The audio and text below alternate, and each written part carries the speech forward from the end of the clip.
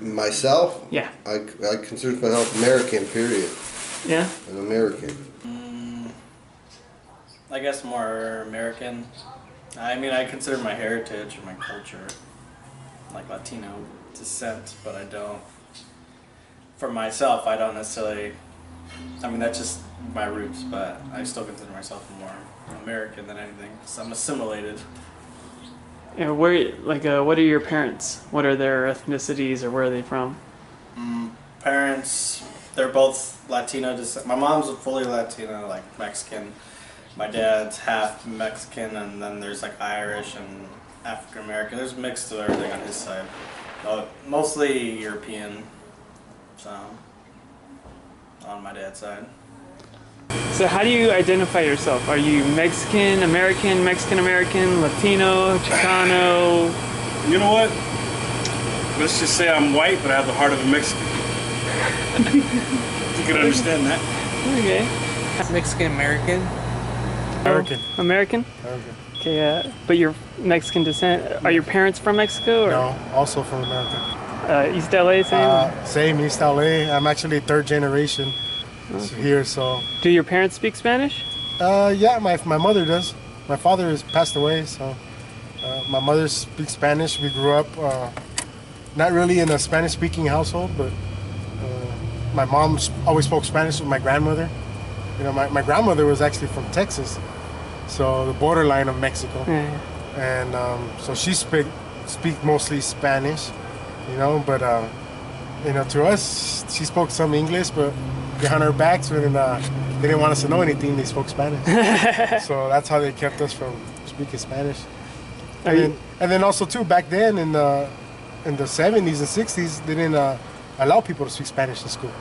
So it was a little different in East LA. So that's why, one of the reasons why my mother never taught us Spanish, because they weren't allowed to speak Spanish and they got punished. Do you wish that you could have learned Spanish when you were younger? Yeah. Yeah, it made it a lot easier, especially nowadays. Yeah. You know, most of the people nowadays, even where I work in a warehouse, they're Spanish speaking. So that's how I learned, because you have to. Yeah. You know, but other than that, I mean, I just speak nothing but English. You know, so, and you know, every now and then, you know, Spanish, but more playing around than anything. No, they call me Mexican American. But what do you call yourself? Mexican American. Mexican American? American. Mexican American? We're called Mexican American. We're from here. We're called Chicanas or Chicanos. That's what it's called. Okay. Do you consider yourself a Chicana though? No, well, Mexican American. Mexican American. Okay. How do you self-identify? Are you American, Mexican? American. Okay. How do you identify yourself? Are you Mexican, American, Mexican American, Chicano, or Latino? Don't matter for me. Huh? But like, if someone's talking about you, how do you want them to, like, what do you want them to say? Like that you're Mexican, or would you like to be like after you get your citizenship, would you like them to start calling you American or Mexican American? American. American? Latina. Huh? Latina. Latina? All right. No, Latino. I'm an American citizen. American? Yeah. Okay.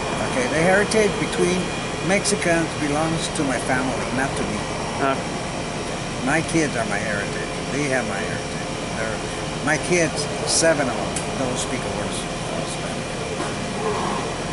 Because to me, Spanish is a secondary language. English is not born here.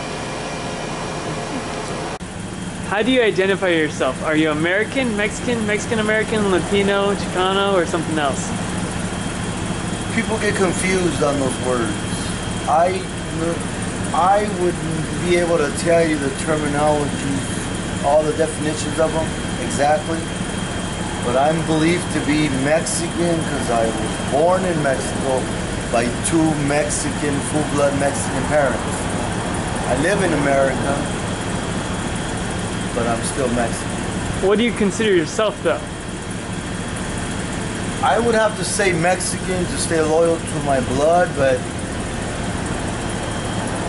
I'd say I live more American than Mexican.